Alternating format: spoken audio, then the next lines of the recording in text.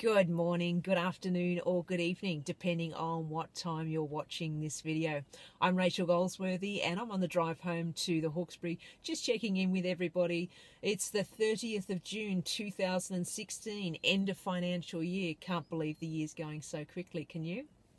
Anyway, just wanted to make sure that you've got all your claimables, receipts, expenses, those sorts of things off to your accountant so that they can prepare your tax return for you. And equally, we're sending out our landlord end of financial year statements to them so that they can send that to their accountants to prepare their tax return.